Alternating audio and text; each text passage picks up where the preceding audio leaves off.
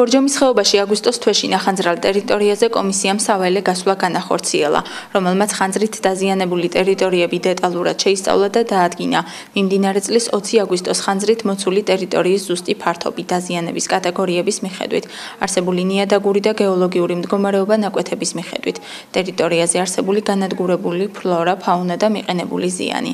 შესწავლის შედეგებზე დაყრდნობით მომზადდება დასკვნები და რეკომენდაციები ნახანძრალ ტერიტორიაზე ტყის აღდგენის დაწყების პროცესებზე, განსახორციელებელი ღონისძიებების ვადებსა და პერიოდებზე.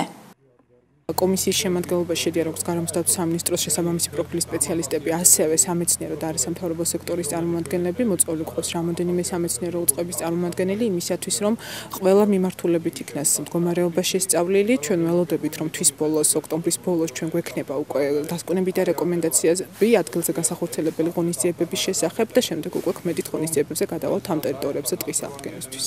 ვფიქრობ, რომ არ არის საჭირო დაუფიქრებელი და სწრაფი ღონისძიებების განხორციელება, აუცილებელია ზუსტი გეგმის შემუშავება და იმ გეგმის შესაბამისად განხორციელება აღდგენითი სამუშაოების, რათა არ მოხდეს სიტუაციის კიდევ უფრო დამძიმება და გართულება.